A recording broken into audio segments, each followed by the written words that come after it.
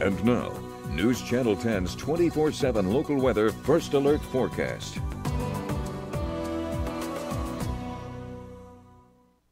Well, happy Friday to everybody out there. Another hot day in the forecast, likely the hottest we've seen all week, with temperatures once again reaching triple-digit values. Got about 101 or 102 for high in Amarillo. Good bit of sunshine to go around.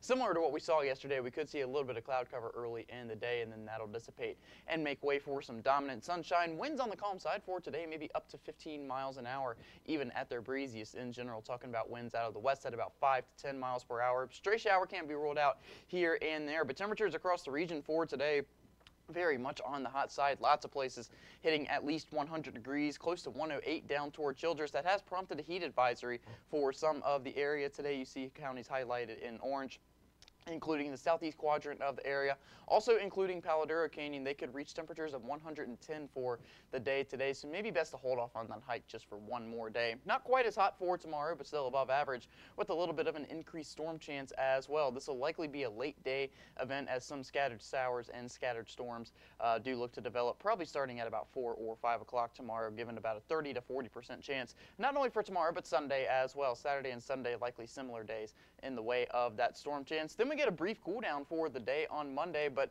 unfortunately it doesn't look to last all that long, as we'll see above average temperatures going right back into the middle part of next week.